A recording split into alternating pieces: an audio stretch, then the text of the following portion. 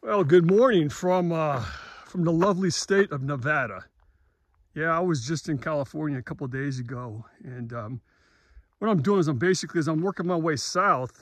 I am kind of crisscrossing my way back and forth across the Nevada-California border, pretty much staying right on the 395, the route going north to south.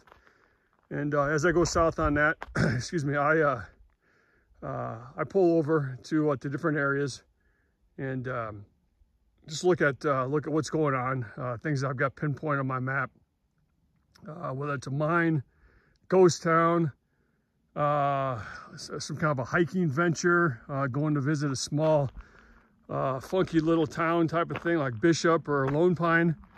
We'll be doing all that stuff as we head south. So one video might be Nevada, one might be California, but I am putting these out in chronological order. So just try to stick with me on this. Today, which is about the third week of August 2024, I am right now looking at, there's the moon right there. I am looking at the Sierra Nevada mountain range.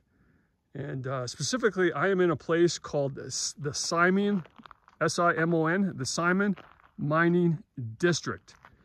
And this is an area that is basically, if you were to look at a map, it's basically southeast of the town of Hawthorne, Nevada.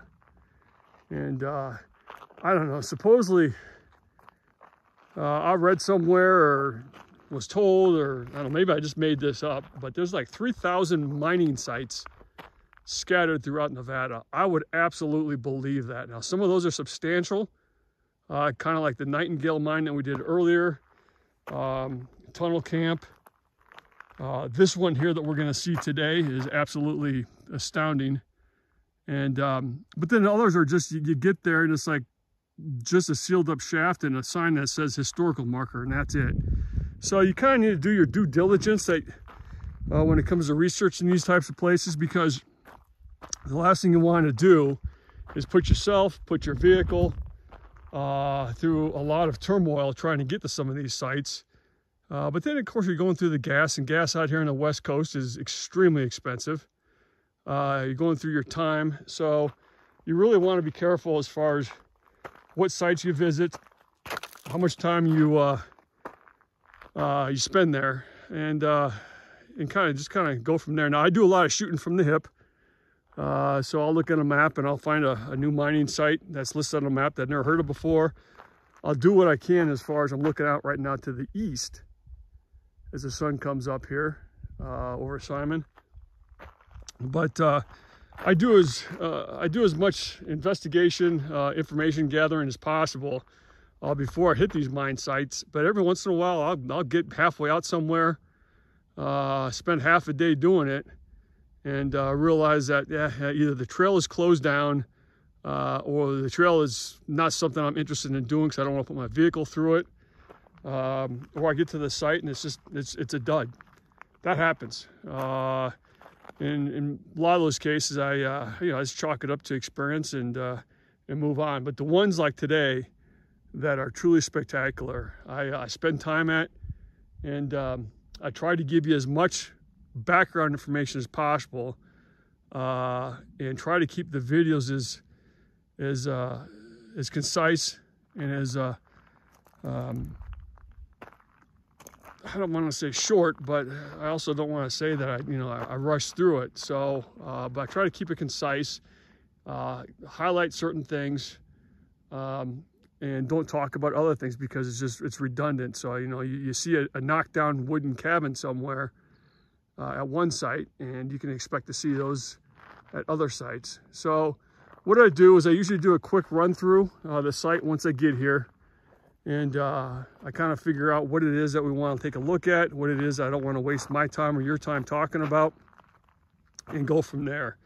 So all of that being said, this is one of those sites that is absolutely amazing, and you see almost everything here. I just spent about an hour and a half doing a quick walkthrough. I got in here last night after traveling out here. There was another site that I was going to do before this called the Amco site.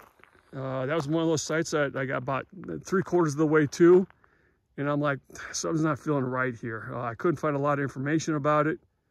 And so I went ahead and turned it and just, you know, erased it from my list of things to do. And instead came here, which was a site that I was going to do anyway. It was just going to be later on in the week. So I got here yesterday, late yesterday, set up shop, and I stayed here last night. As is usual, I am the only one here. And as is usual, I like that way. I stayed here last night. It was a great night. A little bit of wind, but temperatures did not get down as low as they were when I was at like the Shemung mine, where it got real cold that night. But anyway, again, we are at the Simon Mining District. And sometimes you'll see it called Simon Wells. Sometimes you'll see it just called the Simon. But this site, and right now I'm showing you what is left of the mill. And we'll talk more about this. This video is going to be like one of those episodes of Lost, where I show you a bunch of crap. We talk about a bunch of crap. And you're probably going to be left sitting there watching this thing like, what the hell is this kid talking about? But at the end, I promise I'll wrap it all up for you and it'll all come together. You're going to be like, wow, that's brilliant. But anyway, so I stayed here last night. I'm going to start walking up this road. I stayed here. This right now is looking out over the west, by the way. And that is the one way in here. Pretty much that is the main way. Is you can just barely make out. Right there. You can just barely make out the route, the trail. I wouldn't really call it a road. That's what it is, but it's far from being a road. But that is the way in. So probably one of the coolest features of this site is at the very beginning of the road in. We are not going to start there. That is where we're going to end. But that is the road in, coming from the west to the east. Let's see, this site here. Oh, there's so much going on here. There are two main mines. Now I say that, and please don't be mistaken. There are a ton of freaking mine shafts, pit mines, smaller mines, all that good stuff. But there are two main mines here. The big one that's called actually the Simon mine. And then there's a smaller one, which is the one that we are going to see at the very end of this video. That is probably, in my mind, is probably the neatest one. It's got a couple of neat features, and it's got something that's truly, truly cool that I want to make sure I show you here before we're done. So we're walking up this road here. And this kind of just right now walks around the main mining site. So off of this road here, you're going to have the actual Simon mine, which we're going to take a look at here in a second. And then you're going to be able to have access to the mill, a couple of the other smaller buildings, the operational buildings. And then some buildings, I got no idea what the hell they are. But we'll go through them anyway. So you can see my Jeep right here. That's where I stayed last night. Always parked right there. I've since broken down my camp, and as soon as I'm done shooting the video, we will be wheels up and getting out of here. So just kind of looking around here real quick. Unfortunately, the way I need to pan around, I'm gonna flash the sun in your eyes real quick, but just stick with me here. So this right here was kind of the main area. You can see there's a lot of space up here for vehicles. The hilltop. And right on the other side of this ridge right here, right to the right side of the road as you're looking at the video at the screen, is where the mill was at, where we just walked right past. So that being said, we're just gonna start just walking through here real quick. Again, this is where I stayed right here. You can see I had plenty of room, easy to level the vehicle. The only problem I had was a little bit of exposure to the wind because there's nothing here breaking the wind as it howls through here. Luckily, the wind wasn't too bad last night. There is no internet service up here. So if you remember when we were talking about what I look for in a campsite or a place to disperse camp, It is, I try to meet as many as about 5 or 6 criteria as possible. Is it remote? Well, in this case, it absolutely is.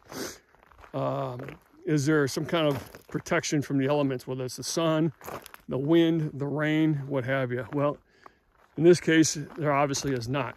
But I'm willing to, because of the great area, I was willing to go ahead and look past that.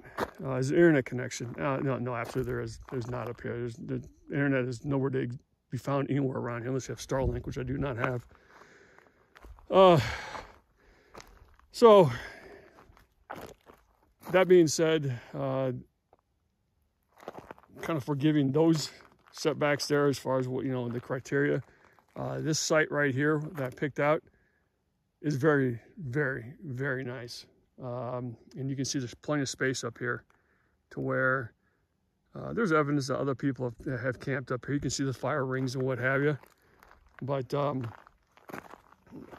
don't know if it's because it was a Thursday or Friday or just because it's so remote. There's nobody else out here. So, and I anticipate or suspect that while we do this video, which is getting longer by the second because I keep yammering on about stupid stuff. But anyway, probability dictates that the longer I do this video, the more probable it is that somebody shows up. So let's move on. So I'm just kind of flashing around here at some of the debris, and there is a ton of freaking debris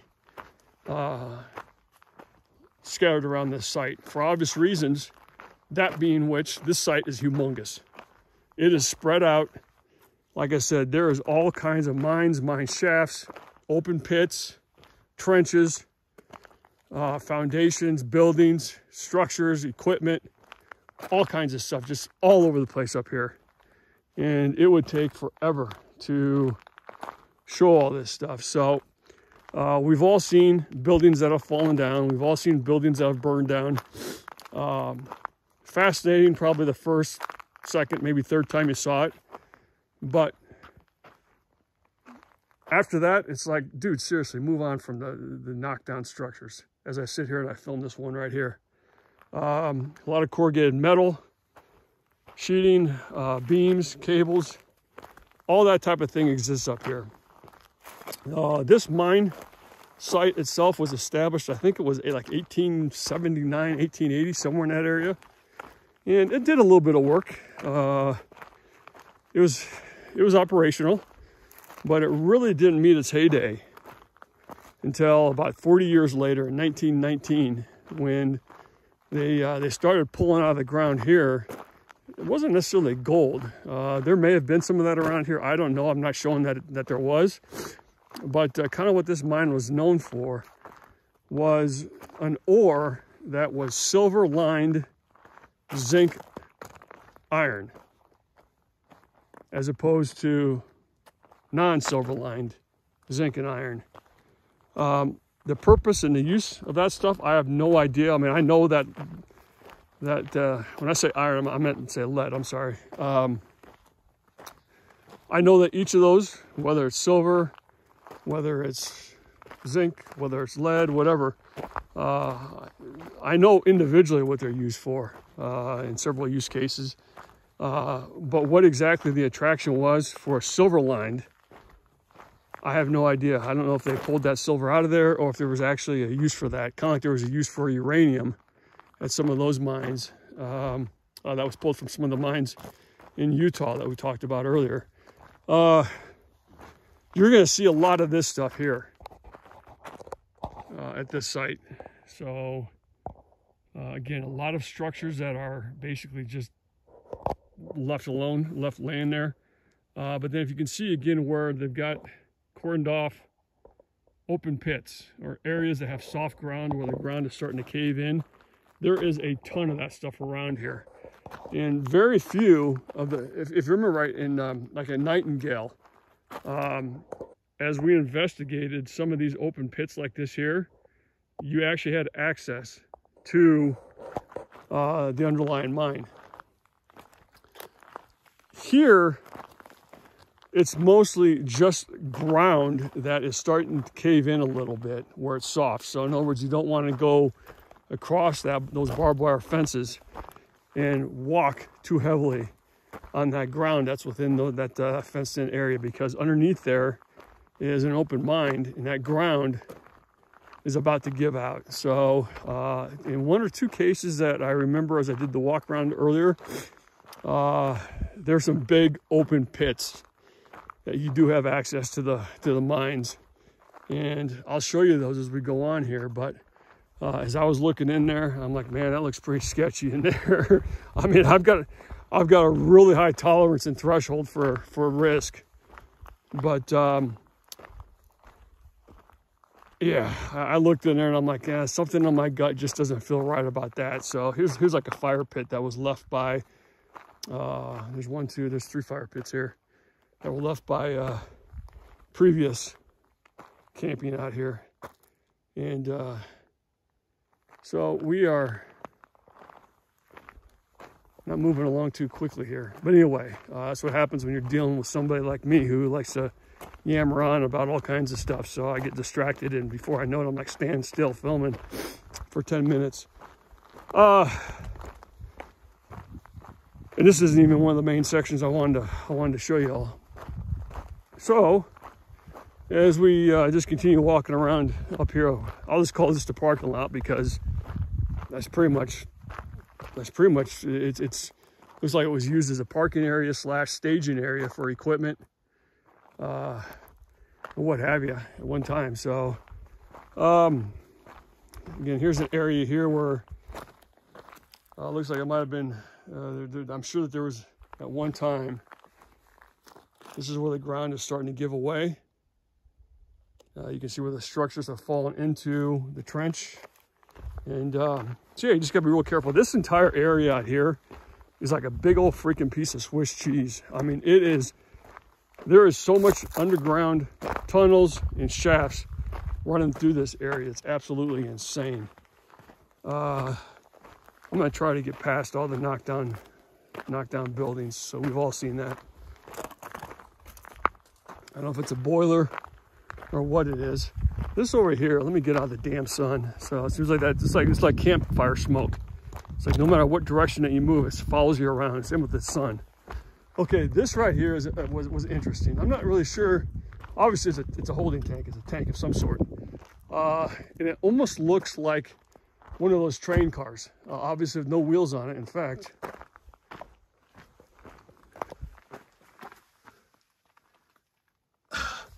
it looks like they pulled the wheels off of it. But anyway, that right there, my guess was either used to hold water or some kind of a fuel. So if it was used to hold water, it's probably used, because like I said, these mines needed water for operational sake. Now, that doesn't mean that they need to be flooded out like a couple of the mines we've looked at in the past, but you do need water for cooling purposes.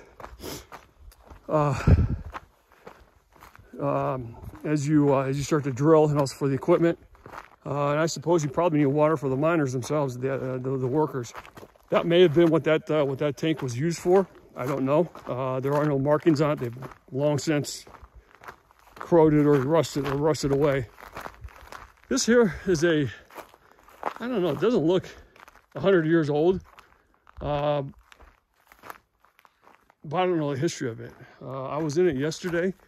And I don't know, you can just smell rats.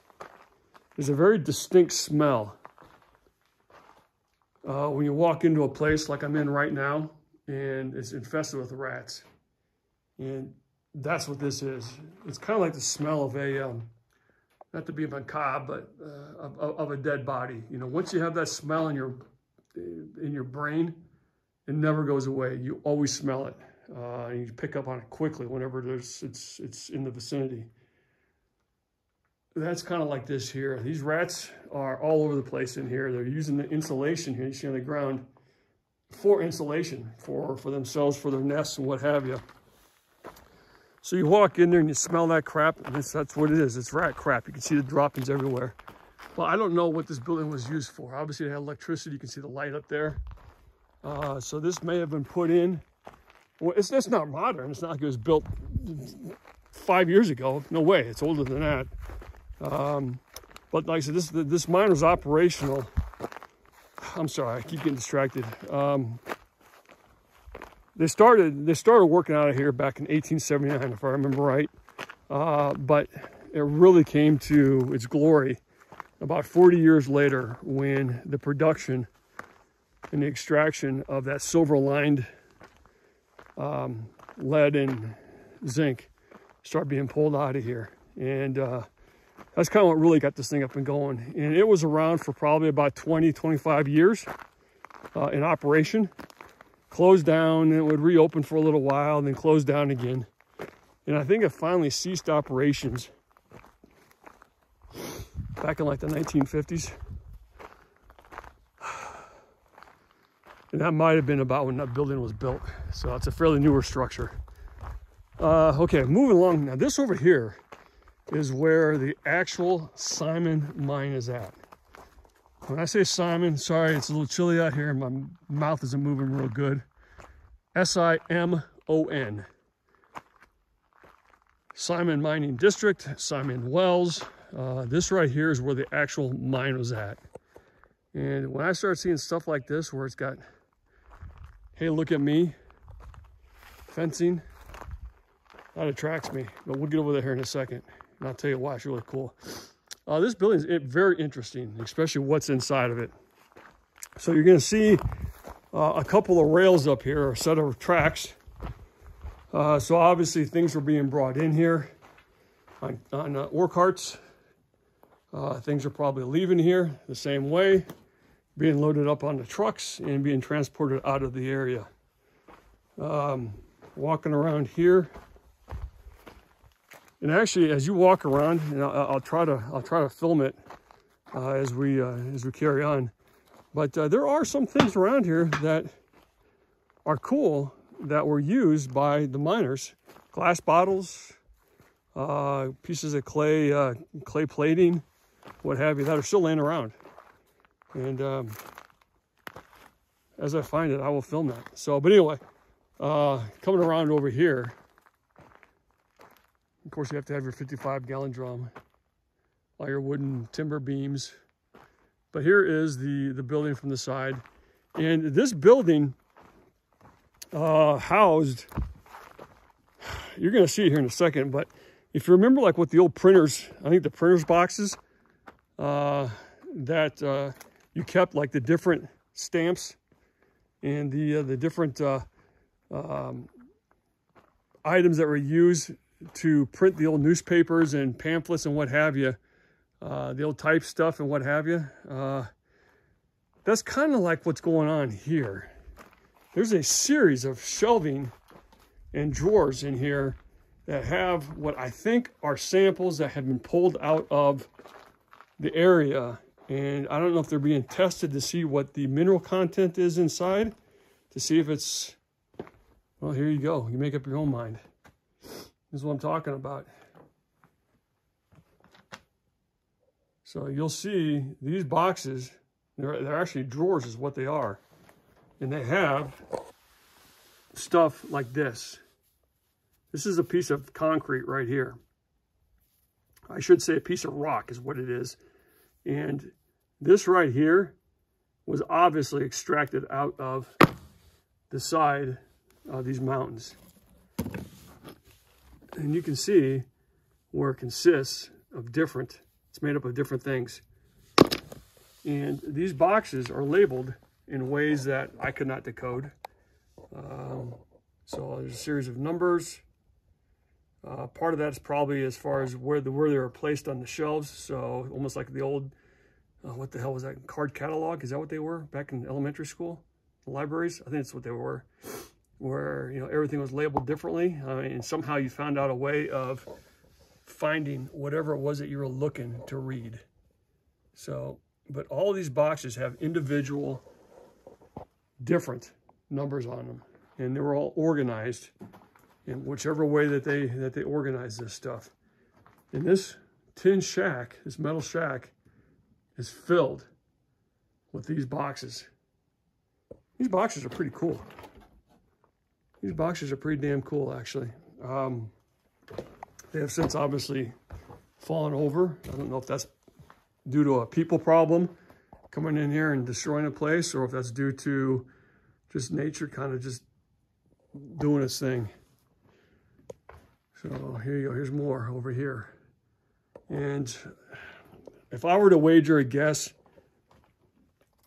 they probably pulled this stuff out of a certain location, tested it, and if it came up positive for whatever it was that they were looking for, I guess the silver-lined lead and zinc, then they continued drilling in that area. If not, then they didn't waste their time there. But each one of these boxes has a different numbering system on it. Means nothing to me, but I guarantee you that whoever worked in this building knew exactly where certain samples were at, on what shelf and which drawer, and they definitely knew what each one of these meant. And of all the mines I've been in, this is the first time I've actually seen something like this. This was cool. So that's what was in this building here. You know, coming out here, there's more of the same. Obviously some kind of furnace or burning thing. There's a chimney here, a chute, and I don't know how this worked here, but they were burning something in here, extracting something or whatever it was. So here you go. Okay, now this right here, see, here we go, here's more. So just like I said, everywhere you look, there's these drawers with these different samples. Now this one here has like samples that look like that, put in that drawer there. I wish that there was a drawer that said pure gold. That'd be kind of cool, huh? But on the other hand, it probably wouldn't still be here if that was the case. So this building was filled with that stuff. Now coming over here, this is the actual, and you can see the tracks as they continue all the way through here, and they go up to this big hole right here. So what's going on over here? This right here is the actual Simon mine. And you gotta be real careful out here because it gets pretty sketchy quickly. So you start seeing stuff like this here. Danger, stop, concrete is undercut. All right, that's a good warning. We are within the confines of that orange barricaded area. So here's the Simon mine right here. This was a 3-compartment mine. It's kind of hard to tell right now because it's all broken apart, but you can see 1, 2, 3. And it used to go all the way down just like that. 3-compartment. This mine right here, and I mean, I gotta be real careful around here because if I go in there, I ain't coming back out ever.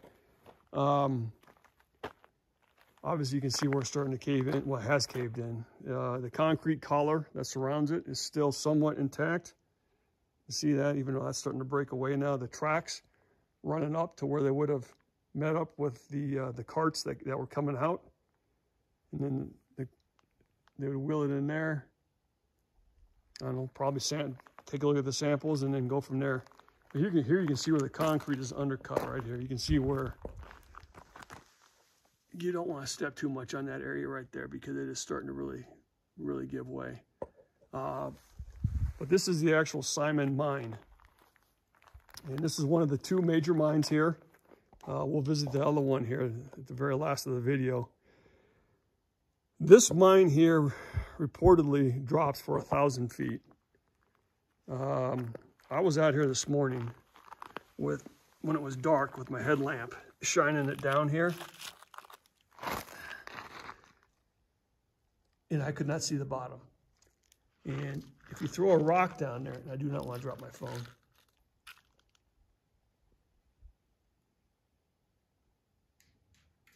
I mean, it takes forever for the report to come back on that as far as when it hits the ground. So supposedly that drops about 1,000 feet straight down. In the Simon mine, again, the reports that I've read are that there are 25,000 feet So we'll call it 4.5 miles. 25,000 feet of underground tunneling that come just from this main shaft right here. So when they talk about be careful walking around these old mines, because you don't want to walk into something like this. Yeah, you don't want to walk into something like this because you're not coming back out of there. Your body's going to be extracted out by recovery teams. So again, there's a last look down. I'm not going to push my luck here anymore, but that's the last look down at the Simon mine. And for perspective, this thing is probably, this edge right here is probably 6 feet. And this edge here, my guess is 15 or 20 feet. So you can see, tell how big that opening is right there. And of course, there would have been a series of conveyors, there would have been a series of lines, tracks that were running up and down this thing, getting guys out of there, getting ore out of there, getting debris out of there. And a lot of this, the tailings that you see, the tailings are the rock debris that's pulled out of the mines. Well, they got to do something with it as they work their way, you know, make the mines bigger by dynamite or picking away at it with their equipment. You got to get rid of that debris somehow. When they throw it on a cart and bring it to the top, and then they just basically just stick it in a big piles, I should say, because there's piles everywhere around here of rock debris. Like there's a big pile right there of mine tailings. So whenever you see those mounds of debris that you can tell that are not naturally supposed to be there, kind of let that give you a heads up that there's probably a mine somewhere in the area. Okay, so this area right here is really cool. A lot going on here. There's the actual Simon mine. It's got the building. I don't know what the building's called, but that's where all those samples were at. And then as we come around here, we will actually be climbing up on this ridge right here because we are going to climb up there and come down on the top of that mill. And the mill was the first thing that was videoing when we turned this thing on this morning. I gotta figure out how the hell they get up there. So as I work my way through the scrub brush here, this stuff sucks because it gets in your shoes and socks and everything else. We come across all kinds of metal debris, rock debris. All this stuff adds a certain level of character to this site. Like I said, every mine site has this type of thing. It's almost like when the mine closed down, these guys said, okay, punched out and left, never came back. And here's all their stuff. Some people would probably say, well, that's terrible that they left all that stuff out there. Actually, I don't think so at all.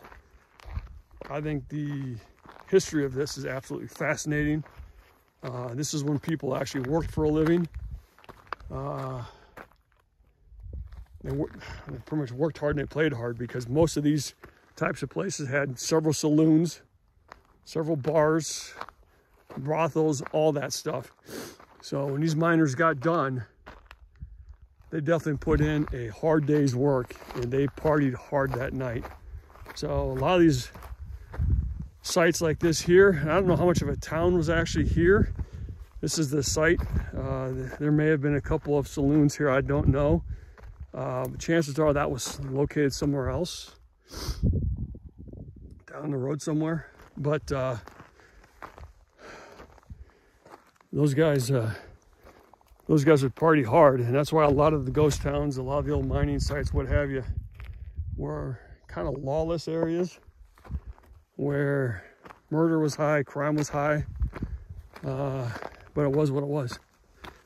So, all right, working our way up this area here.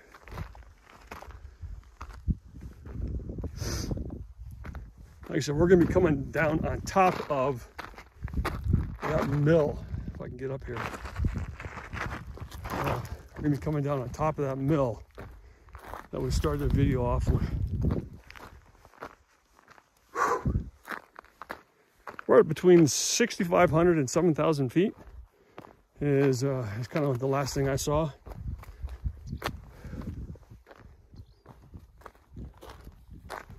All right, and here, that road down there that you see, that was the main road in I was talking about. That's where we started the video off at. And here is a bird's eye view pretty much of the mill. What's left of it anyway, the foundation. People often wonder that, well, whenever I go into a mine site and I see quote unquote the mill, why is there not something more substantial there? Well, part of the thing is fires consume these areas a lot.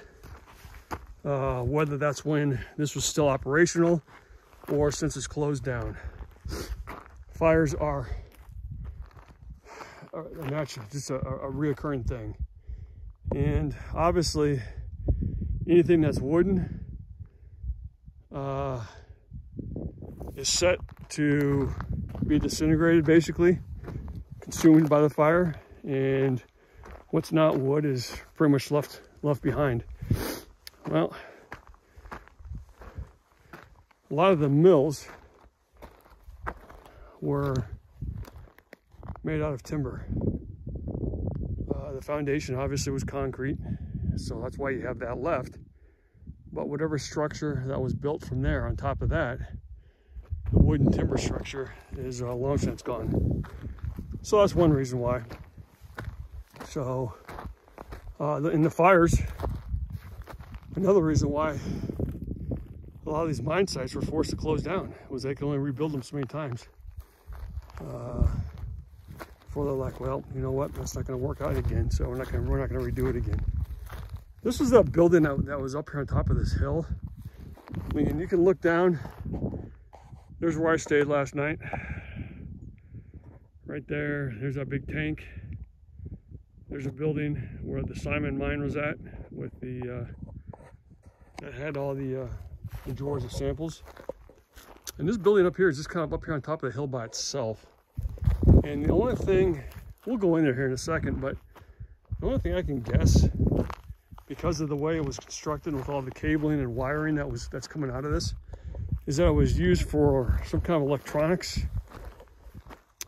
maybe a communication point.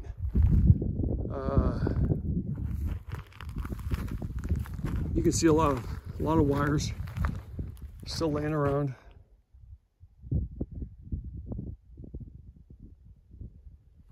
And as we go in here, it's like 4 separate little rooms in here. That is not a shower, believe me.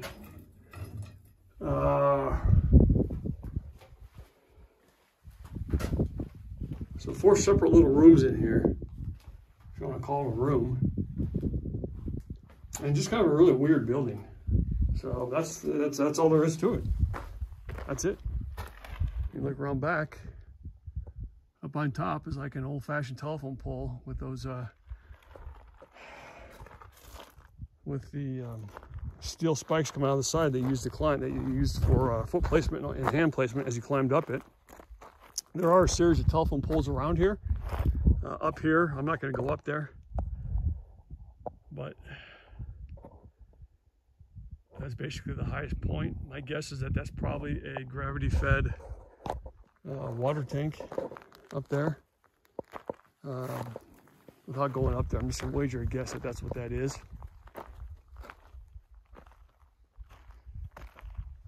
Yeah, just as we kind of flash around here, you can just see what's left of this this compound and a series of buildings and structures.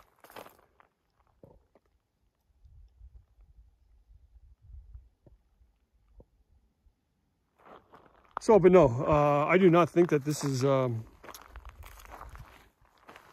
litter. I think that this is history up here, and I freaking love it. So I'm glad that some agency or some organization does not come up here to clean this thing up. I'm glad that they leave it alone. You know, let guys like me come up here and look around. because I think that this type of thing is absolutely fascinating. So you see these rock piles like right here? This is all stuff that they've pulled out of the ground. And they basically just deposit it right here. So the tailings that have come, the rock debris, as they extract it out of the ground. It's got to go somewhere. And it's usually put in nice, neat little piles, like you see here.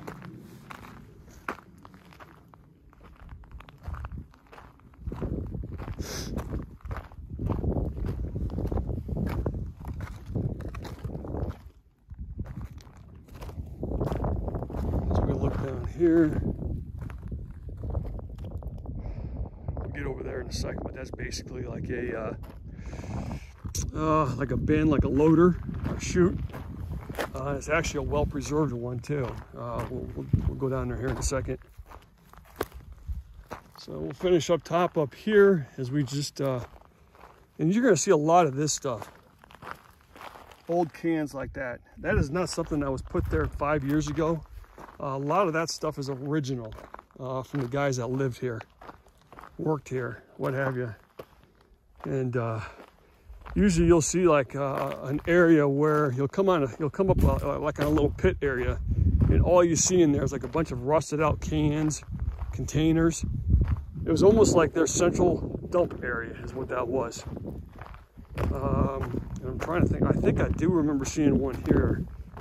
And if I remember where it was at, well, I'll show it to you. Here is the side of that loader. You can see that the tram, the tracks that came in on top, dumped stuff down into the chute,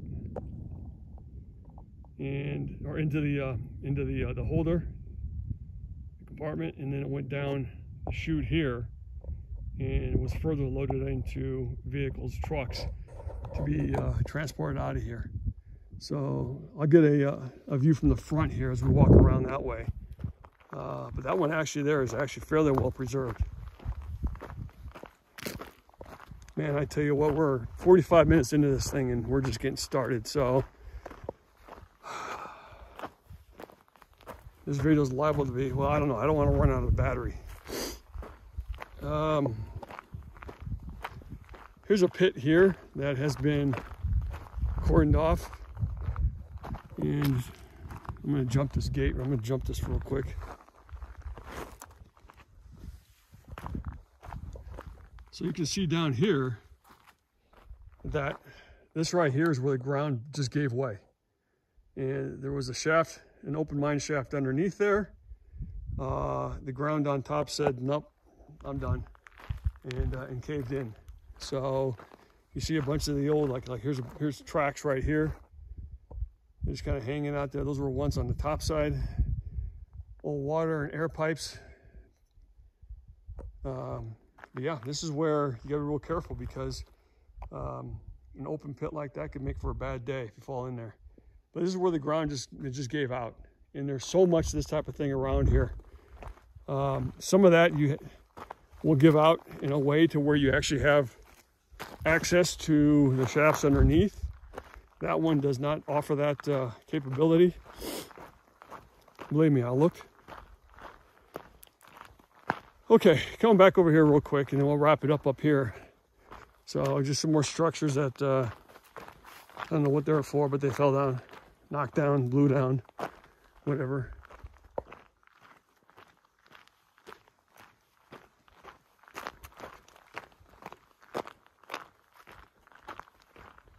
And coming around the eastern side now, on the eastern side of where that mill was at. This here is just another weird building that I have no idea what the purpose was, but it's just sitting up there by itself. And I walked in there. It's just a one-room shack is all that it is. So there's no reason to go back up there. Just another building with a series of, I don't know, it's a structure. It's almost like, I don't know what it was.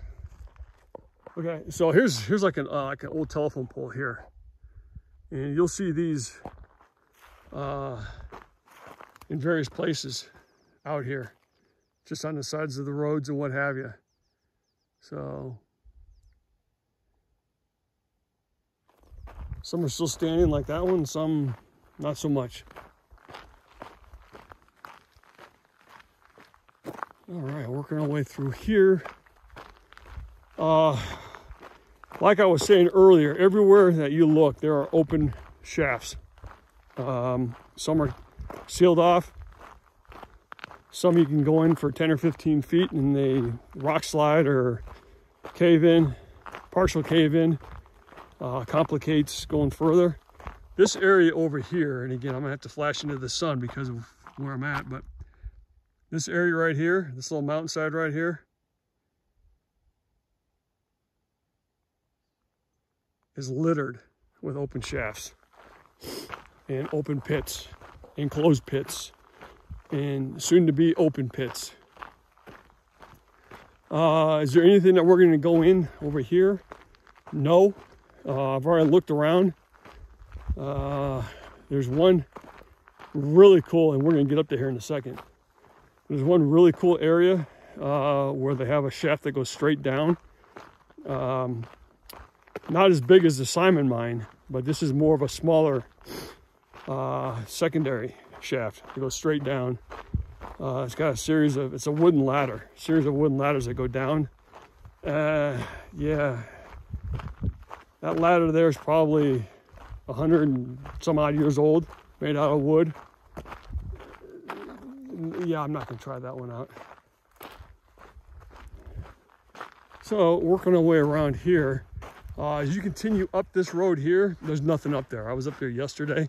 It just goes up and wraps around the backside of this area here. So as we work our way up this little mountain, like I said, this mountain is there's open mines all over the place up here.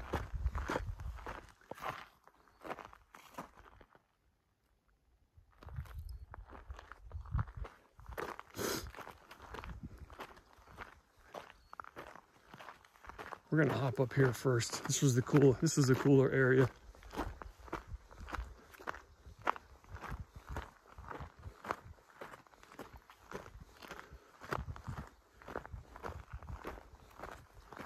And up here you see a number of barricaded off areas or barbed wired areas like this here.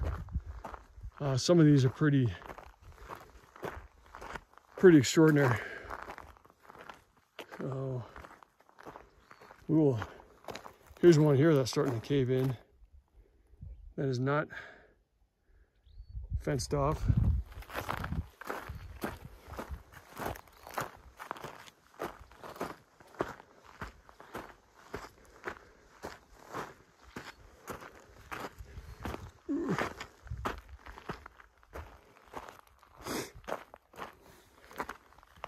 So here's one here that's fenced off.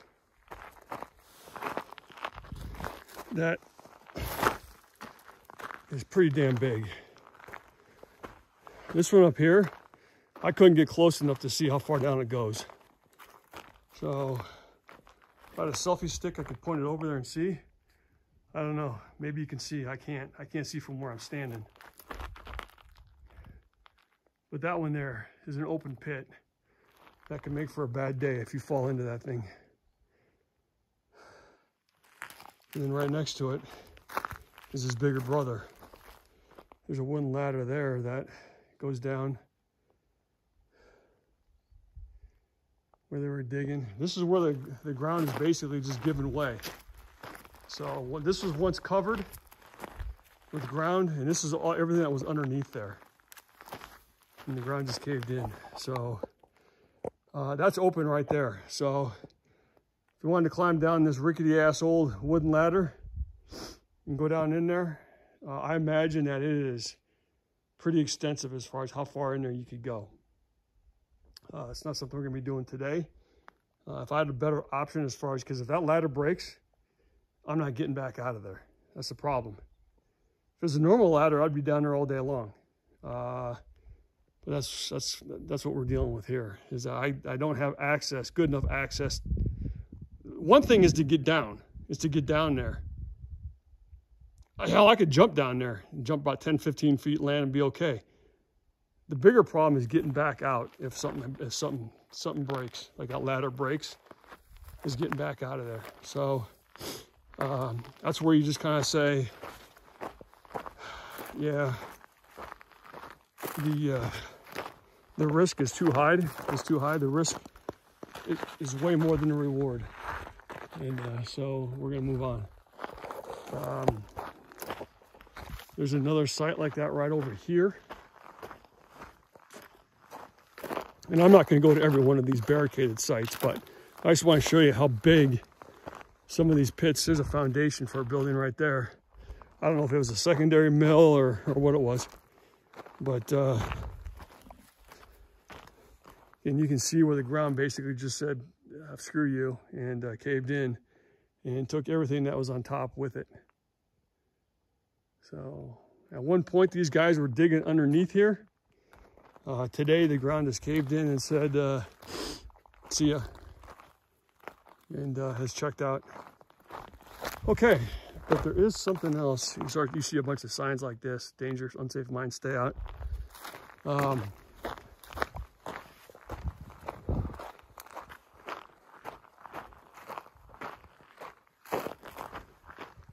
And here's another area that they've got fenced off. That is caving in. Open shaft right there.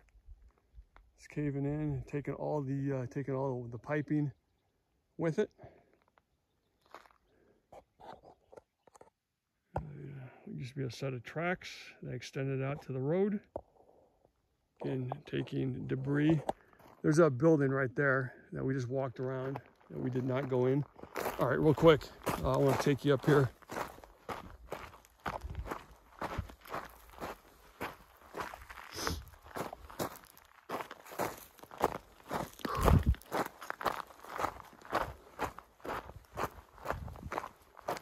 I wanted to keep this to one video, but the very last part that I wanted to show you is a little bit of a hike down the road. And to conserve battery, I might stop this as I make that walk, and then pick up again once we get to that actual site. I'm gonna think about that some more and figure out what I'm gonna do. As that's not this spot here. That's coming up though. So as I work my way up this mountain, again, underneath me right now is going to be all kinds of open shafts. The mines are everywhere here. Well, I just happened to come up here this morning. Man, I'm about ready to puke. That was a good breakfast though. I had eggs for breakfast, which is the same thing I've had for breakfast the last 100 days since I left Florida.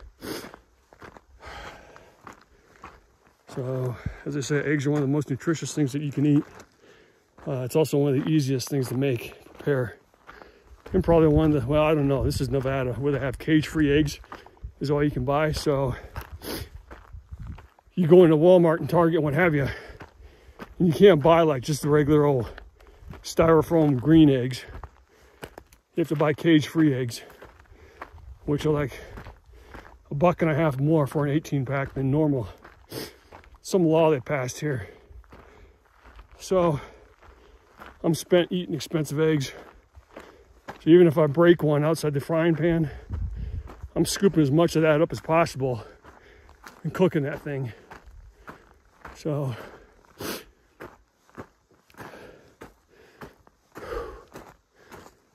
all right, we'll get there eventually. But you see, roads like this were made for reasons. And so whenever I see a trail, a path, a track like this, I know that it served a purpose during the operations of this mine.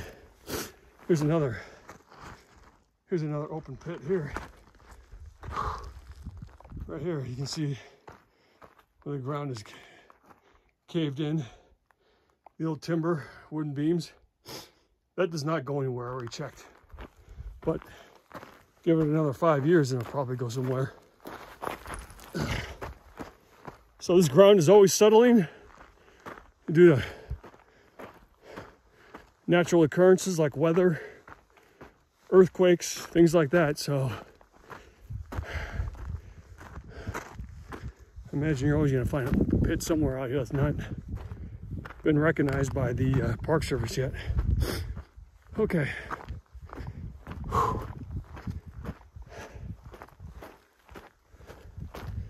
This is one of the cool areas I wanted to show you right here. Was this open pit. We're going to attack this from a couple different angles. This little shack right here is what I was telling you about. There's actually, within that shack, there's a shaft that goes straight down. I have no idea how far down it goes.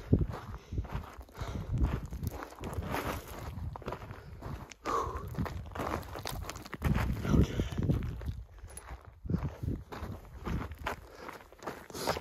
First of all, though, I've already been in there. It probably goes for a while, but the restriction for the squeeze to get through there is only about 12 by 12. And though I could easily contort myself because I'm a small guy to get in there, I've been in several. Hang on a second. This is what we're looking at right here. You can see the wooden ladder in there that takes you straight down the shaft, and I will show you as much of that as I possibly can. Sorry about the camera work. I'm doing my best to squeeze through this highly secure area here, sarcasm included. Okay, so as we come up to this here, you can see the wooden ladder from top all the way down there. How far down does it go? Your guess is as good as mine. Let me pull my light out here real quick. My lights that I have right now are not nearly as good as the lights I was using for cave diving. For cave diving, they were freaking awesome lights.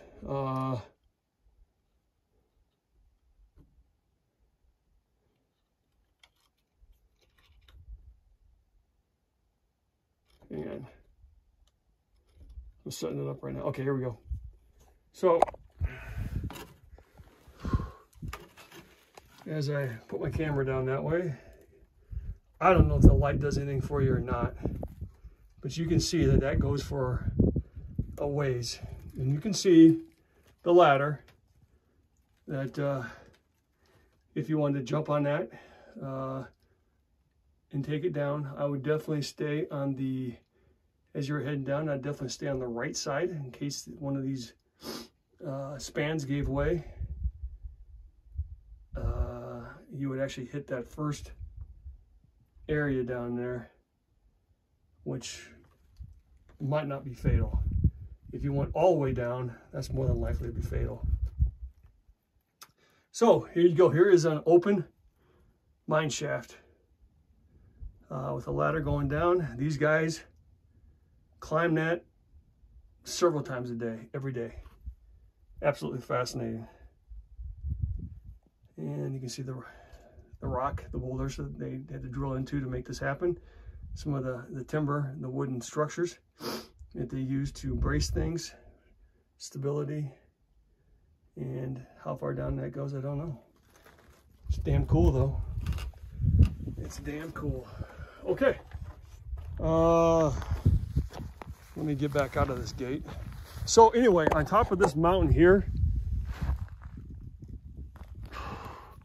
I gotta make sure I don't get my boys caught in this barbed wire. If so, you're gonna hear an awful noise.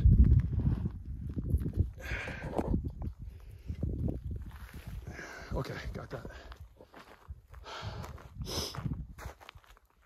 Okay, this mountain here, I've climbed it.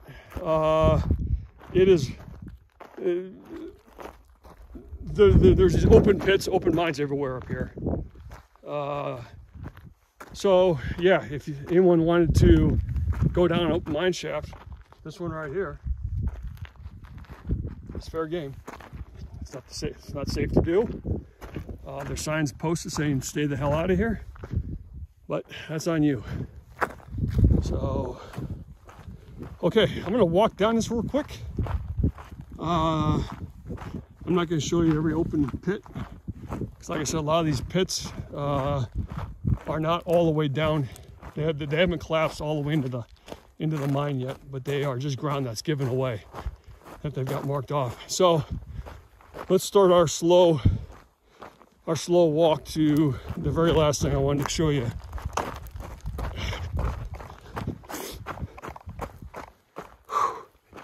Starting to warm up nicely out here now. So again, we are looking to the west right now.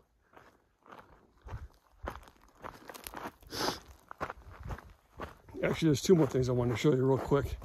Damn it.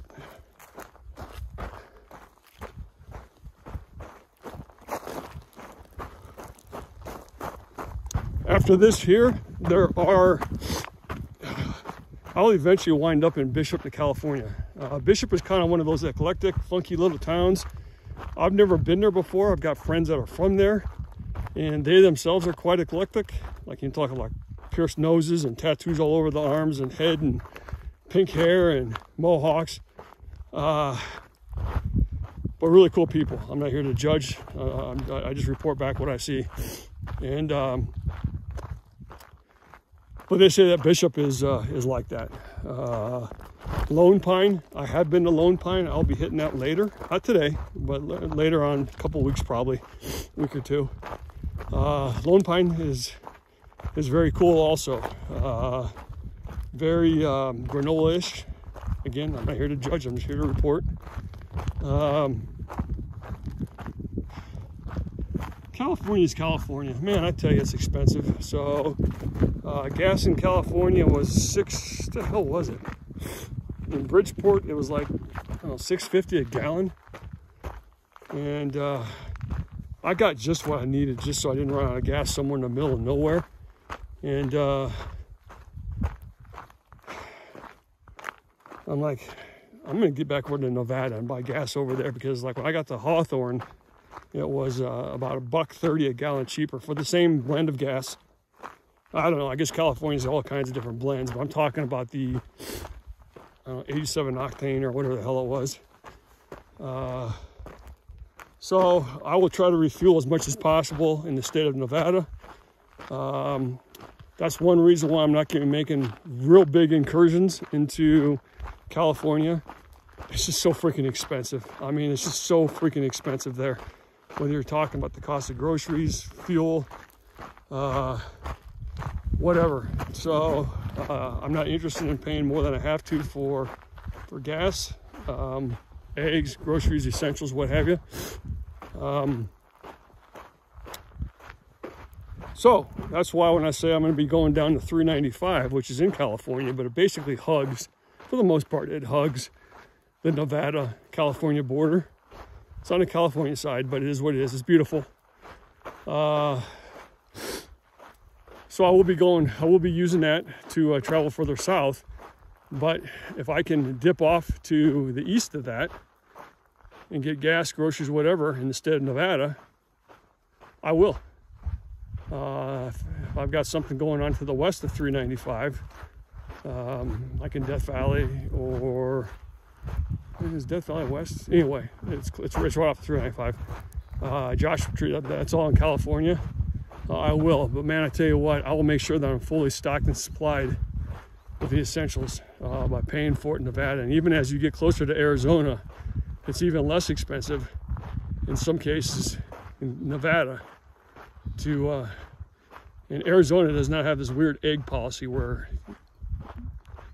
retail stores have to sell cage-free eggs. You can buy the ghetto eggs, and the kind that you're not sure what the hell they came out of, whether it was a chicken or some other kind of weird animal, but they're in a green styrofoam case at Walmart. And by the time you get done cooking it and throwing your meat in there, and the meat that I use is like the canned meat, like Spam, even though it's corned beef.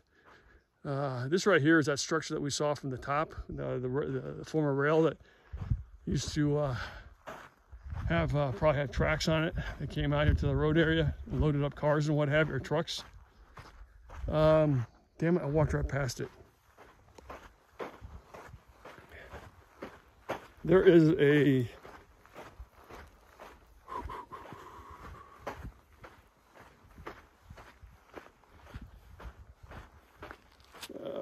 where was it? I hate to keep flashing into the sun.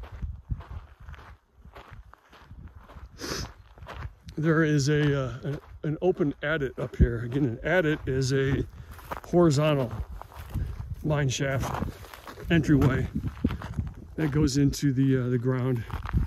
Gives you access to the inner workings of the mines. There is an open one up here. And you can kind of see right there. I was over here earlier looking around, and I don't have access, very good access to this. And I'm going to show you why here in a second.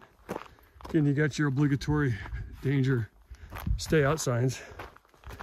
And then you've got a fence that you can just walk right around. In here, you can see the original door that was used to keep the mine closed off. The original latch right there. But here's the actual shaft as it goes in. Could I squeeze in there? Yeah, I probably could. How far in there does it go? I have no idea. Don't ask me questions like that because I don't know. So let me see if my light shines anything on this here. Yeah, this light is not going to do what we need it to do. But you can see in there a little bit.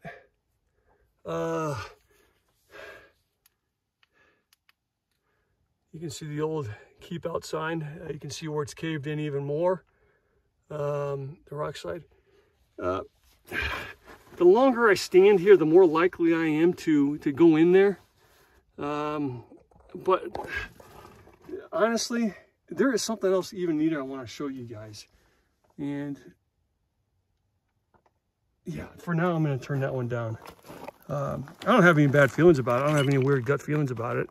I just have I want to show you something else beforehand. So I might come back to that, I might not, I don't know yet.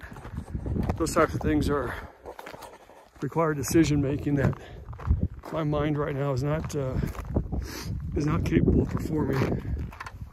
And then over here you can just kind of see more of the structures that were used to. This is that same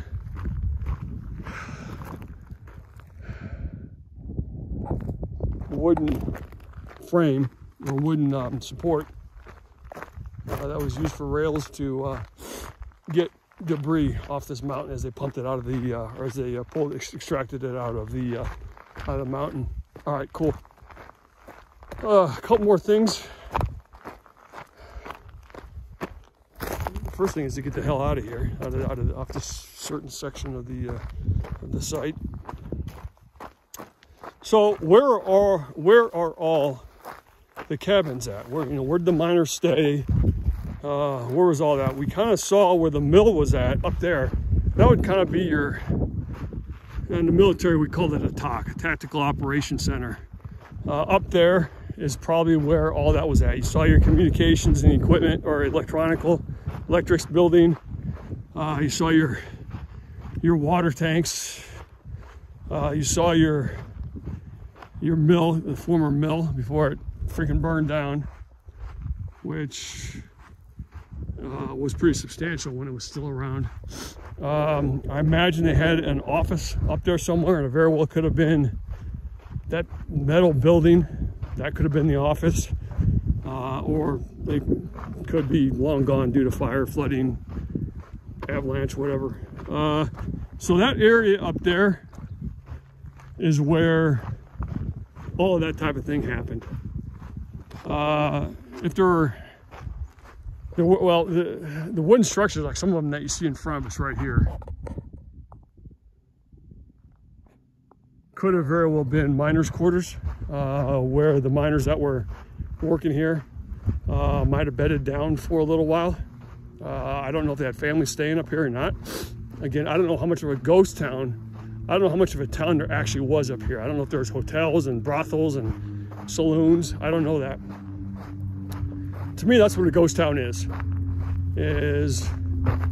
you've got your mine, which is your mine site.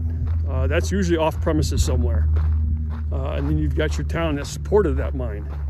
That's usually what is called the ghost town.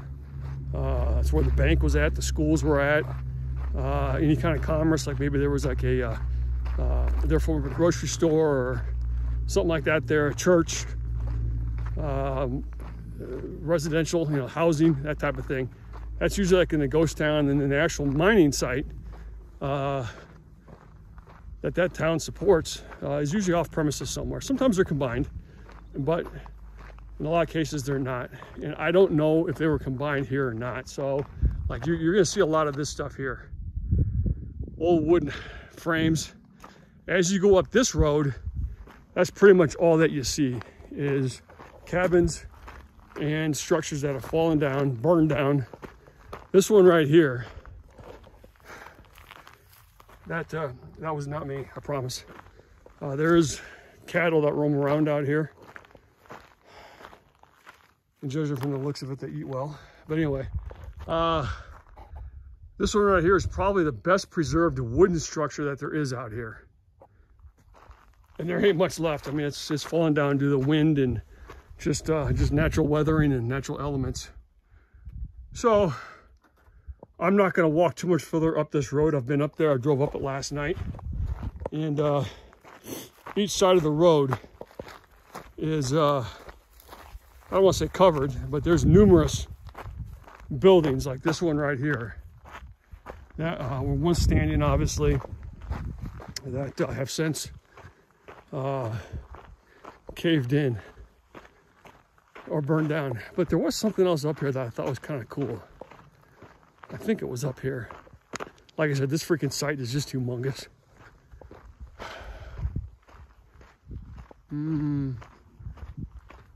Call me a liar. Because I don't want to walk too much further up here. This road continues on further than what I wanted to drive it yesterday, so I turned around basically at the top of this hill. But there was, again, this could have been one of those things that I dreamt. Let's just walk right past this little area up here. This is not, I think I see it. There's another wooden structure right there that is fallen, been demolished. I think it's right here. I think that's the one. That's all the further we're going regardless. So as I was saying, not always with a mining site do you find a ghost town like right with it. It's usually, I don't want to say usually, but sometimes it's a mile or two away from the actual mining operations. Again, another cabin that is dilapidated. You see all kinds of stuff like this up here on this road. Yeah, this ain't what I'm looking for.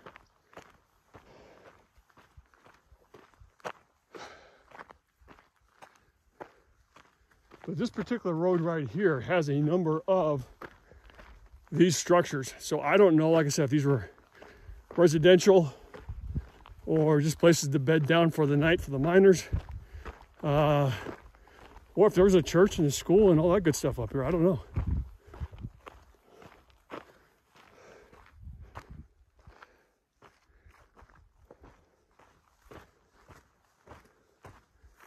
I don't think I saw this yesterday. Let's see what this is all about. This looks interesting. Here's an old can right there. Well, that's what I wanted to show you. Well, here it is. Remember how I told you that a lot of times there was like a central area where they threw all their garbage, all their tin cans and metal cans and stuff? Here's one such site right here. This is actually a smaller site. But they actually, the old miners, would just dispose of this stuff in just a central site like that right there. So all these here were old soup cans, sardine cans, whatever came in a can. They popped it open and ate and tossed it in the central area, and there you go. And I don't know what the hell this is. Looks like an old chicken coop. No idea. Okay, but anyway, let's move on. So, damn, that's really disappointing. I wanted to show you something else. I forgot where it was at. And I don't have the patience or the battery life of my camera to pursue it anymore. So anyway, it was no big deal. Basically, it was just a cool little tiny, it was almost the size of an outhouse that housed, I don't know if it was where they stored their explosives or what, but it was just, it's basically about a 5x10 room that had a number of shelves on it. And that's it. It was just a cool, real cool little, funky little shack is what it was. And I made note to show that in this video. And I guess I should have made more than a mental note to make that happen. Okay, anyway, as we travel down the same road here that has all these collapsed structures on it, we are right now en route to, remember how I said that the Simon mining district had 2 main mines? We saw the first one. That was the main mine. That was the Simon mine. That was the one that we looked down. It was contained within that corrugated metal structure, and we looked down, and I said it goes for about 1,000 feet, and that was the main mine. The second main mine, obviously I've shown you other mines in this area that are, I guess you can call them secondary. Anyway, the second main mine that was pumping out the good stuff from this area is basically the first thing that you see when you enter Simon, when you enter this mining site. And it has a fantastic, what they call a head frame. Now, a head frame is basically a wooden frame that stands above, well, this is one case of a head frame. It's a wooden frame that is, you know, usually 3 or 4 stories tall, maybe taller, that is set above an open mine shaft that goes vertically below it. And that is used to, it's got the equipment that's used to pull up the various carts, cars, bins, what have you, from the mines below. So think of a head frame. It almost resembles like one of the traditional looking oil wells. I'm not talking about the ones that pump oil, you know, it has the rocker arm that goes back. I'm not talking about that one. I'm talking about the ones that you see, like traditional ones, that when oil comes gushing out, it comes gushing out over this entire big, well, that's kind of what the head frame looks like. In a lot of these cases, oh, I know, I want to show you something else up here. This right here, somebody kind of collected some pieces that are, I guess you could say, native to this time. This is not a shaft, I don't think. No. It might have been at one point, but it isn't. It's filled in now. But this was like an old stove right here. And on top of that, somebody found a glass bowl, and they put in like an old rusty nail, which you see a lot of that out here. You gotta be careful where you drop it. But a lot of like original glass pieces. Some of these sites you can come in and they've actually got the bottles. You can find glass bottles that were around. But somebody collected it and put it there. That was pretty cool. Here's one of those cordoned off pits. You can see the barbed wire fence go around it. But you look down and it's just a pit right now. And that is an area right there that is very suspect, that they fenced off and said, hey, do not walk here because this is about ready to cave in. And when that caves in, you could go for a while, as I've already shown you. Here's the backside of that stove. I thought this is pretty cool. Okay, but anyway, what the hell are we talking about? Oh, the head frame. The head frames, for some reason, a lot of these mines are no longer around. Again, it's a wooden structure. Maybe it burned down, maybe it was torn down, fell down. Termites got to it. I have no idea what the hell's going on. But this head frame, that's not a head frame. That's another pit right there that is not going anywhere. I've already looked at it. Just a piece of ground that's depressed. It's going to go somewhere eventually. There's another wooden structure right there that, again, has seen better days. So basically what you had is on this side, here's the road that brings us into this area. On this side here, you had the operations part of it, the main operations. You had where the office was at, the mill was at, probably the press. You got that little building right there with the communications and electrics were contained over here. And it's almost like on this side of the road is where you had the supporting functions, whether that was residential, a little store, I don't know, but all these wooden buildings are on this side of the road, and then this is on this side of the road. So you do with that what you want. You can look it up and have a better idea of what that is. But we are right now coming back around the front side. There's where I said that really cool, well-preserved loader was at, right there. And we're going to be coming up on that here in a second.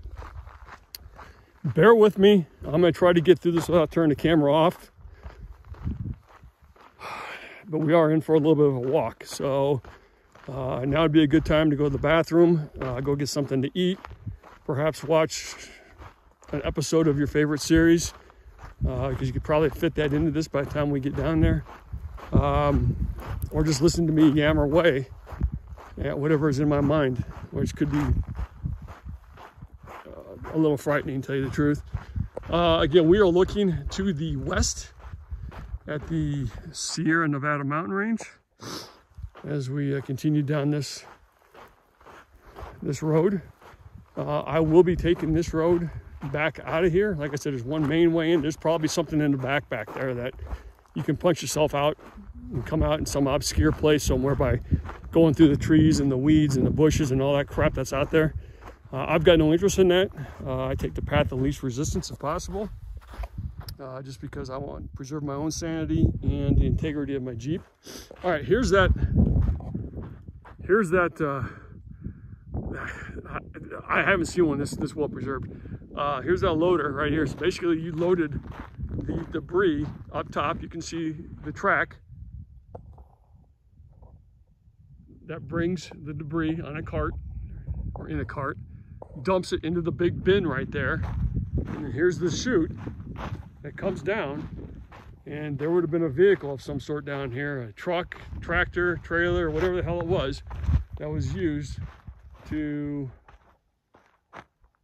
be on the receiving end of this chute, and they'd load up this vehicle and out it would go to remove this stuff out of here. Sometimes they took stuff to be further processed at a mill, another mill somewhere else, located off premises somewhere. A lot of these old mining districts did not have an on-site press where you take the rocks and you smash them, and you extract whatever minerals it is that you're looking for. And so a lot of them had to take whatever they pulled out of these mines. They weren't able to process it on site. They had to go to a centralized mill somewhere, and maybe several of these mining sites would utilize the same processing facility or mill or press, and to extract the minerals, the goods, so to speak, out of the rock. That was one way to do it, but a lot of these mine sites had on-premises mills of some sort, and that's it right there. Again, we saw that earlier. This is where we started the video, standing on that road right there. We came in, I showed you the top of it. We looked down, we had the bird's eye view. There was that weird building. Let me get my finger the hell out of the way. There's that weird building right there that was all concrete that we walked through.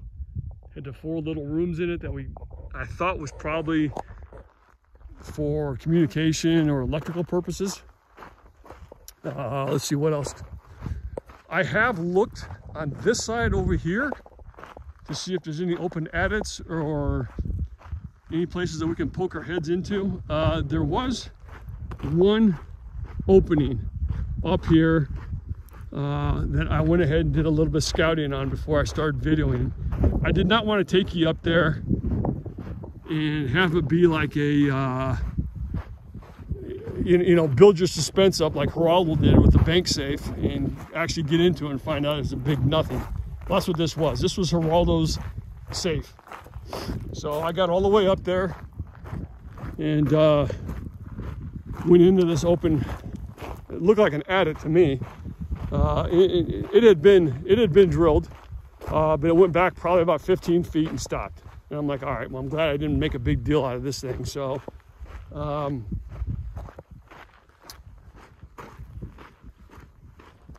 there are a number of sectioned off areas up here where the ground is caving in. There is nothing as substantial as what we saw earlier, where the pit just kept on going. So here is a great example of like tailings. This has all been pulled out of the earth right here. And we were standing on top of that earlier. So right on top of that is where that train car was at, the tanker. But that right there was all one time inside the earth that's been extracted out. They've deemed it as being debris, as waste, and they gotta get rid of it. In most cases, it doesn't. It's cost prohibitive to throw it in trucks and get it out of here. So they, you know, why would you do that? Why would you take garbage like rock debris that has no financial or no value, no monetary value at all? You know, why would you just take rock debris and spend money to transport it out of here? Just throw it off to the side. And that's exactly what that is. Okay, still bear with me. I can see the head frame right now where we're going to. You can't because I'm not showing it to you, but even if I was showing it to you, you still couldn't see it because it blends into the background. I just happen to know where it's at. On both sides of this road here, there is rusting out, corroding debris, like these old drums. Again, there's a spot right there that they have fenced off. I've already looked in there. It's just ground that is sinking in. That's all that is right now. In 5 or 10 years, it could be a full-fledged 1,000-foot deep pit. Who knows? And when that thing gives out, you know, you don't want me standing on top of that area, which is why they have it fenced off right now.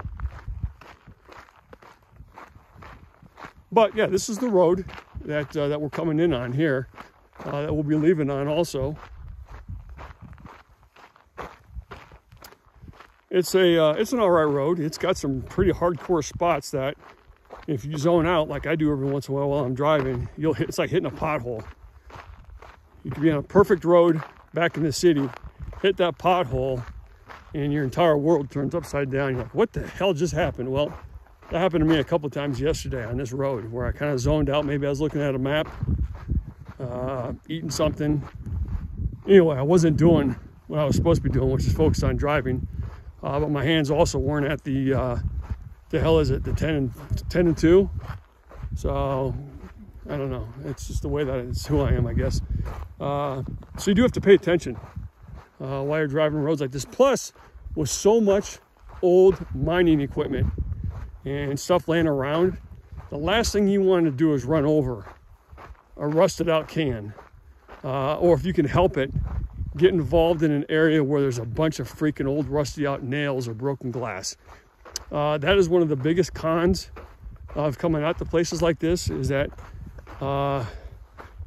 sites are usually peppered with stuff like that. So you gotta be real careful you don't pick up something like that in your tire.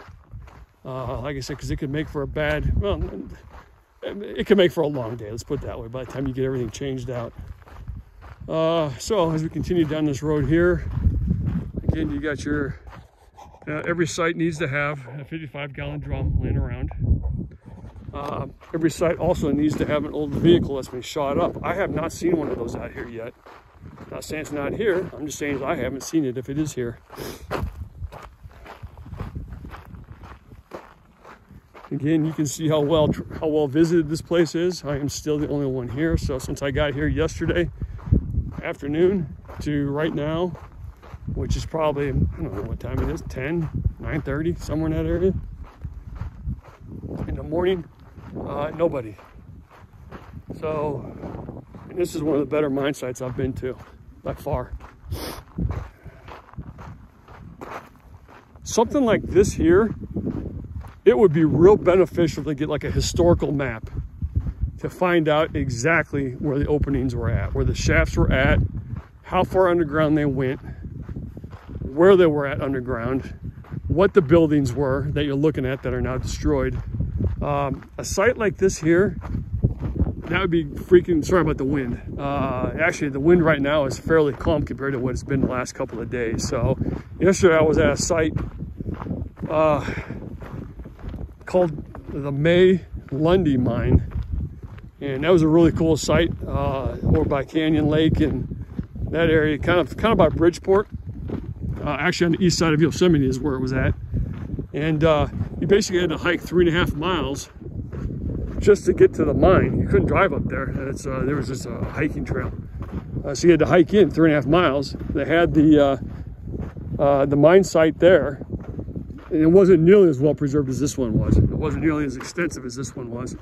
But it was cool because you had to hike in, which right there, that's a gatekeeper for a lot of people. They're like, nah, that doesn't, I don't like to hike, and I sure as hell ain't gonna hike 3.5 miles to go see a mine site. So that keeps a lot of people out of there. So, but it was a cool site. I wanted to get that captured on camera, but because of the the winds are horrible up there. It would have been a mess. So I just took a couple of still pictures up there and called it a day.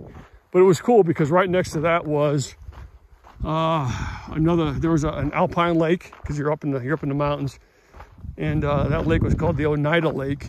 So once you get to the mine site, you scouted around, you snooped around a little bit, you saw what you needed to see, and then you hiked for about another 1/8 of a mile, and you got to Oneida Lake, and that was freaking peaceful as all hell. I mean, once I hit one of those alpine lakes, I put my hand in there, just as a, I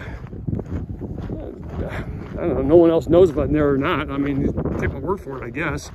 But for me, I think it's just cool to dip your hand in there and say, yep, I did it, I made it here, and now it's time to turn around. So that's what I did.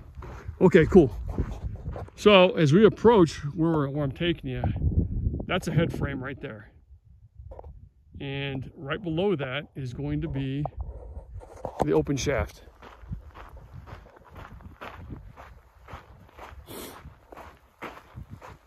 And I see what looks to be an adit of some sort.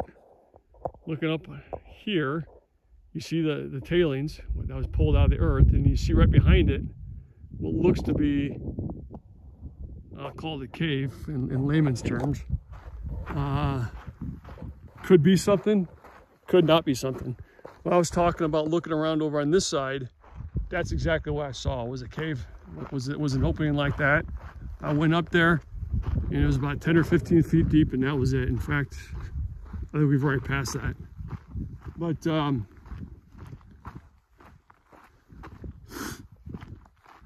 I going to go up there? No, I'm not going to go up there. So, like I said, from here, I am going to, I've got on my map to hit the Silver Dike mine and then the Queen mine after that. The Silver Dike mine has recently been sold, like within the last couple of years. And the word now is that the owner has, like, you know, stay out, no trespassing, all this stuff. So if I get down there and I see that, I'll honor that. So I may or may not be doing the Silver Dike mine. Supposedly that's a substantial, it's a mining site like this here that has all kinds of stuff laying around, all kinds of open adits, all kinds of openings. That right there, I looked in there yesterday, and it's collapsed, so there's nothing going on there now. So that's the Silver Dike mine. So if I can get in there, I will, and in that case, I'd probably stay there. Well, I would stay there overnight, because by the time I get down there, it's going to be later in the day. Here is this. And again, you can see, let me get from behind this tree, you can see all the rock that has been pulled out of there. So this head frame is the first thing that you see when you come into the city, which is coming up this trail right here. So, given that that's the first thing you see, you know you're in for something cool the rest of the way. So I stopped here yesterday briefly on the way up just to scope this out real quick, so it piqued my curiosity. And yeah, this is cool. This head frame right here is very well preserved. To my knowledge, it has not been rebuilt within any time since when this was in operations. It is weathered, of course, but you can still see some of the cabling, some of the support structure that was used to pull. Here's where the ground is starting to cave in. See where the ground is starting to give out here. A sign that there could be an open shaft below that. All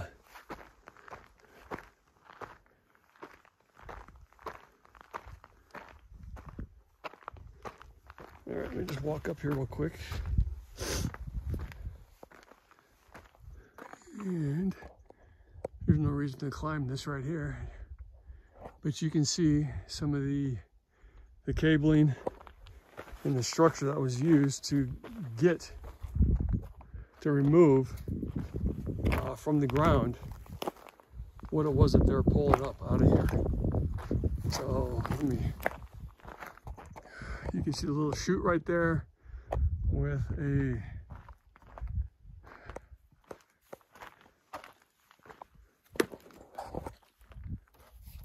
I don't know if that rope is original or not, but you can see the chute there that was used to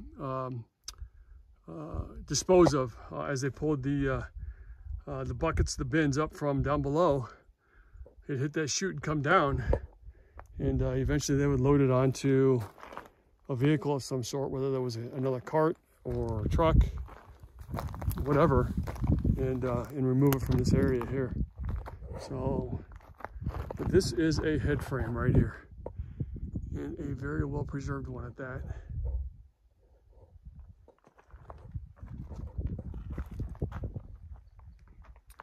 No control levers. Like I said, in most mine sites you don't see one like this that is still standing the way this one is.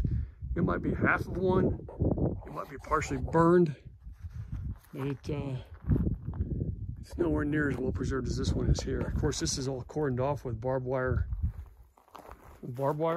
And as you look down, you are looking down for a ways.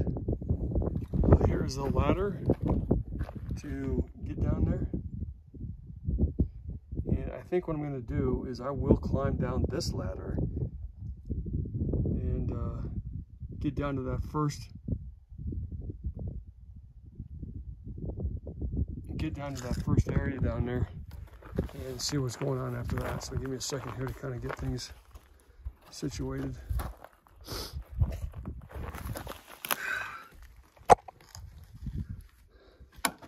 This is also a 3-compartment shaft, and I have no idea how far down there, but this is the second major mine that's out here. The first one, of course, being Simon. I don't know what the name of this one was. Maybe Little Simon, I have no idea. You can see where there was a trapdoor of some sort that covered this area. Like I said, the last thing you want to do is make a wrong step, because down you go. Let me just see here how long it takes for this rock noise to report back. I'm going to drop this rock down there. Yeah, that goes down for a ways. That goes down for a long ways. Hang on.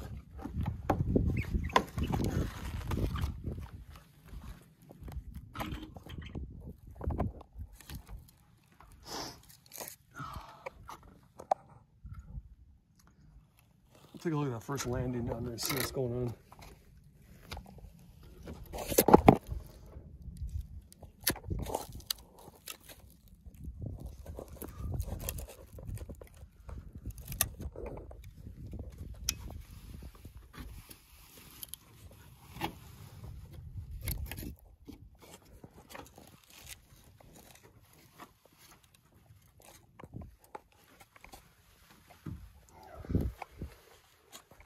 You can see the electrical cables.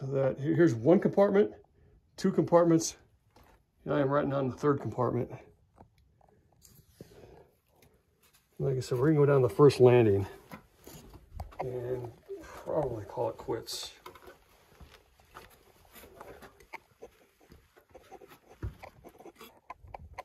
This ladder is actually structurally in pretty good shape. But you can smell, again, you can smell the rats down here, which there are rat droppings everywhere. So, okay, as we approach that first landing, look down again. Here's a ladder. We will not, I'm not going any further than this. This goes forever. I mean, you can see this just keeps freaking going. And this one very well could go down 1,000 feet also. I don't know, but you can see the piping that was used for either water and or, well, not and or, but either water or air. You can see the beams that were used to transport the carts from the bottom, and then they would go up. They were hoisted up. Let me pull my light. Man, I do not want to drop my phone. Let me pull my light out here real quick.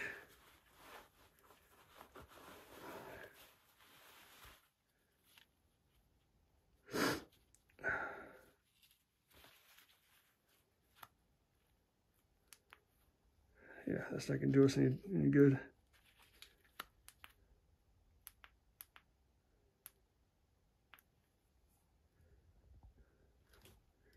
But you can see where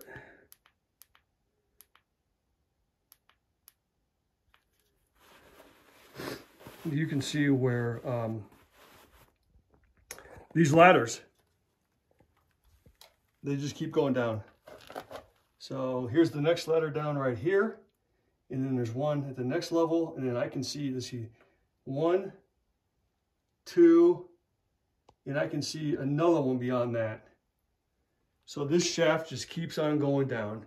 And eventually what you're probably going to have is somewhere along the way is you're going to have a horizontal shaft. Here's looking up. You'll have horizontal shafts that go off in each direction. There's a 6 right there. So I don't know if that's means level 6, but I don't know if that's 6 stories, 60 feet. It's a hell of a lot further, 600 feet. It's a hell of a lot further than 60 feet. That much I can tell you right now. So I don't know at what point you start having your horizontal shafts. Here's the electrical work right here. You can see the wires running back up to the top from the bottom, from where we're down below. But you had eventually you're going to have shafts that run off in each direction. And I don't know at what point that starts happening. So I'm giving you guys the view into the depths of hell here as I climb back up this thing. So like I said, this ladder is in pretty good shape. So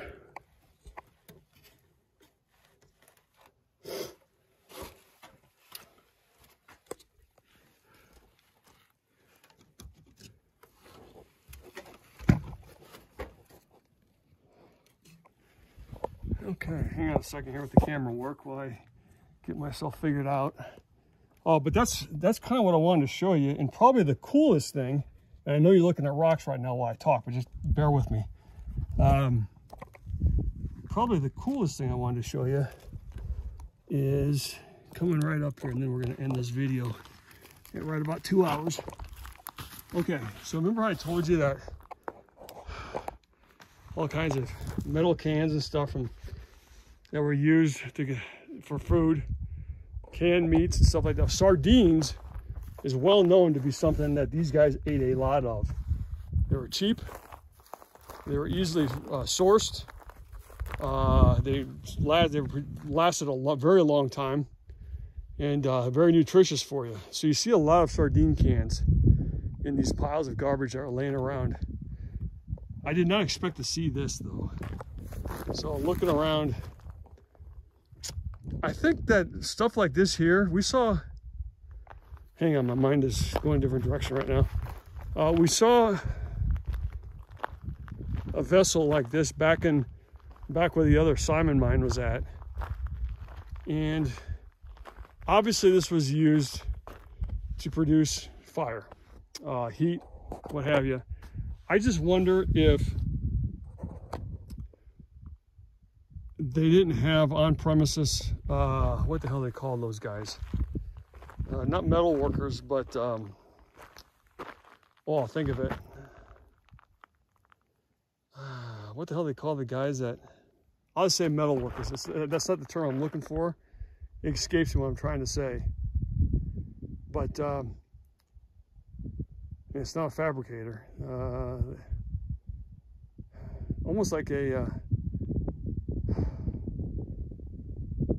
metal working area. Smith, what the hell's it? You know what, give me a second. I want to show you something real quick. So getting back over here, I did not expect to see this here. And looking at this head frame again, you look at the base, and you see what was an original can of sardines just sitting right here. So now somebody probably put this up here, but this right here is a sardine can that somebody who worked this mine, you can see where they rolled the top of it off, the lid, they ate, and then they just discarded the metal container. I thought that right there was probably one of the coolest things I've seen out here. So this right here is the Simon Mining District. A quick walkthrough, even though that walkthrough was 2 hours long. We covered a lot of stuff, a lot of the history, a lot of the equipment. Metal worker is kind of what I wanted to say. I just wonder if that's not what these, obviously it was used to heat stuff up for fire, for heat. And we saw a, I wouldn't call it an oven, but we saw a contraption like that, a fire pit like that, a heat pit like that, over at the Simon mine, also over at the main mine site. We've seen a lot of stuff out here, and even like a lot of old pieces of things like this here. This site is, you know, the weathering and the natural disassembly of things, put all that stuff aside. This stuff here is fairly well, this site is very well preserved. Yeah, you get your buildings that fell down. Whereas in a lot of sites, kind of like the Shea Mong site, where a lot of those buildings were shot up, you can see the bullet holes, you can see the spent shell casings all over. You don't see that out here. You don't see a lot of broken glass. You don't see a lot of shell casings. You don't see a lot of shotgun shells. You don't see a lot of shot up stuff out here. I just think that places like this here, you really got to want to get out here. And that is basically left up to the people that have other interests in coming out here than just target practice. I do not have a problem with people that do target practice as long as you pick up your crap when you're done. Lord knows I love my firearms, but I also would not come out here, shoot up a bunch of stuff and leave my freaking brass laying everywhere like you see in so many sites. This is not one of those sites. So there is a lot of history out here. The mine was operational for a very long time, and like I said, if you want open mine shafts, pits, all that stuff to explore, I've done a lot of that already, on camera and off. And this site out here gives you all of that. Again, this is the Simon Mining District. if you come out here, be careful, but take a look at the two main mine sites, the one that we just saw with the head frame, and then the actual Simon mine itself, the big one. And then explore if that's what you want to do. Like I said, from here, I'm going to look into the Silver Dike mine, which is about, I don't know, it's a haul down the road. The main thing is hell, there's a haul just to get off this road here. A couple miles long just to get back to the main trail, which is still a remote trail. But, so the Silver Dike mine and or the Queen mine, eventually we're closing in on we are just, like I said, southeast of Hawthorne, northeast of Bishop in the state of Utah. And within the end of this week, mid next week, we'll be in Bishop, which there could be some interesting filming coming out of there too, given the nature of that beast. So that said, there's one more quick look around at the Sierra Nevada mountain range.